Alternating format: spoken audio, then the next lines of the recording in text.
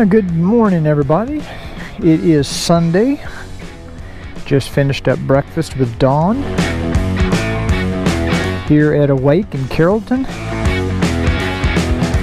I have some big news for you today.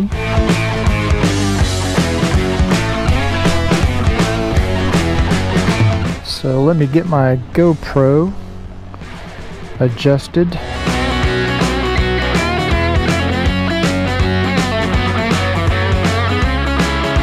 So welcome to Cruiseman's MOTOVLOG. Beautiful day, although windy, here in Carrollton, Texas. It looks to me like we're going to have a really windy year. And wind is something I absolutely hate. Not my favorite weather condition for riding.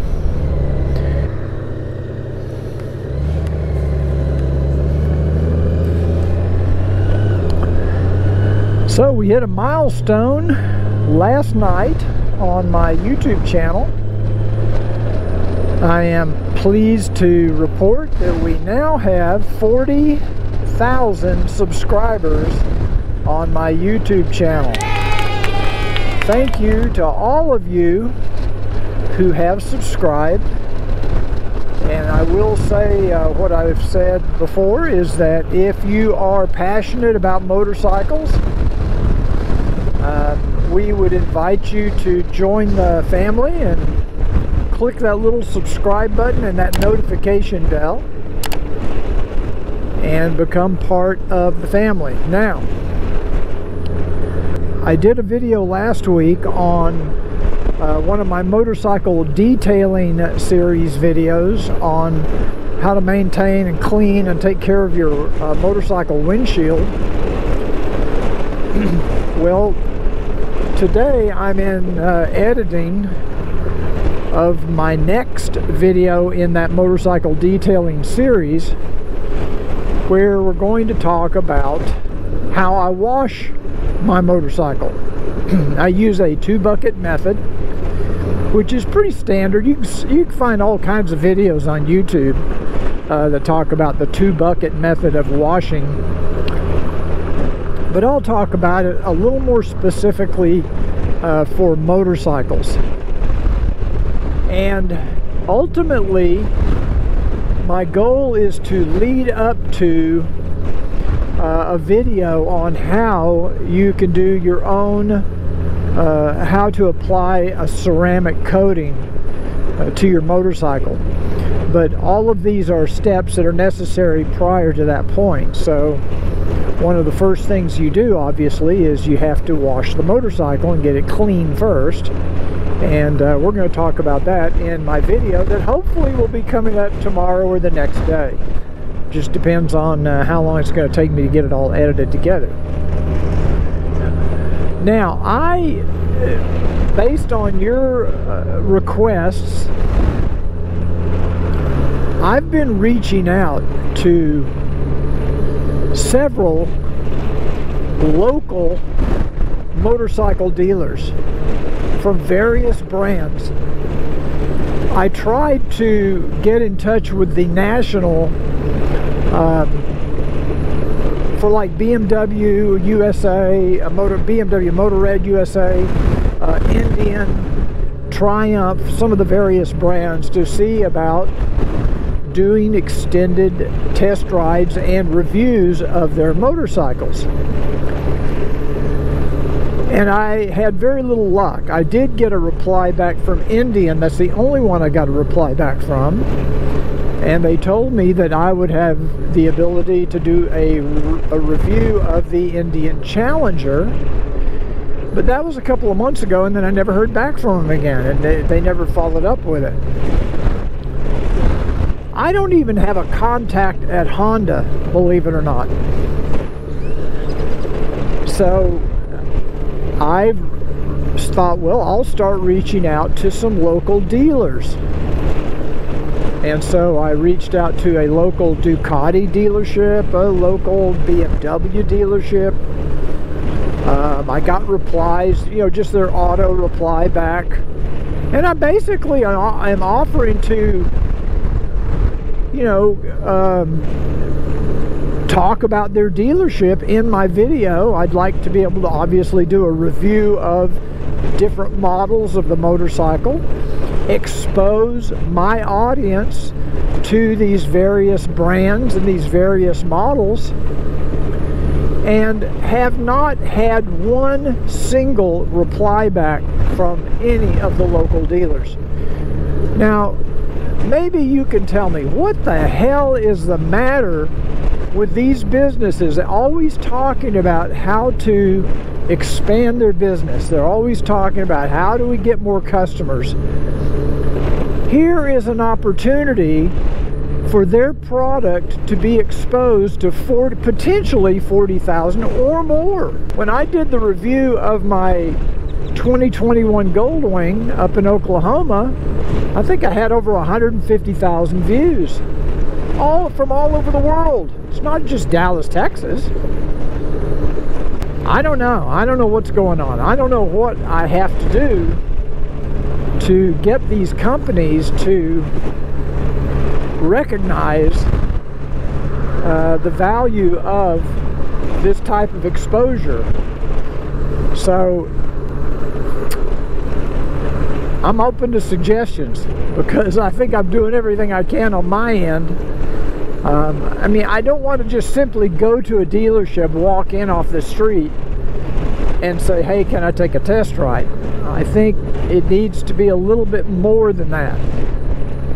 And where I live, these dealerships are, you know, 15-20 miles away. It would take me a, you know, pretty good ride, pretty good time to get there.